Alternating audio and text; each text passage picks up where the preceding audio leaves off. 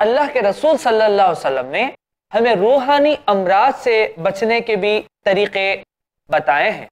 جسے روحانی امراض کے اندر بد نظری، جادو آتا ہے، اس کا بھی علاج اللہ کے رسول صلی اللہ علیہ وسلم نے بتائے ہیں. اور خود اپنے روحانی امراض میں ہم خود مبتلا ہو جاتے ہیں، جیسے حسد ہے، تکبر ہے، مایوسی ہے، وغیرہ وغیرہ. یہ سارے چیزیں روحانی امراض کے اندر آتے ہیں. اگر دیکھا جائے اللہ کے رسول صلی اللہ علیہ وسلم اور قرآن کی آیتوں میں حسد کا ذکر ملتا ہے. سورہ نساء ہے، آیت نمبر 54.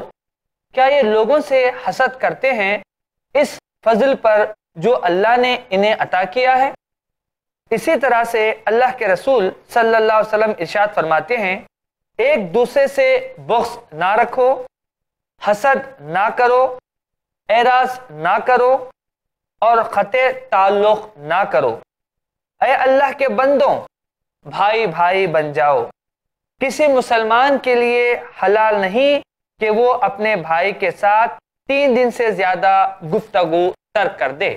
اسی طرح سے اگر دیکھا جائے تو سورہ فلق میں اللہ سبحانہ و تعالیٰ نے دعا کرنے کے لیے کہا، اے اللہ میں تیری پناہ چاہتا ہوں حاسد کے شر سے جب وہ حسد کرتا ہے.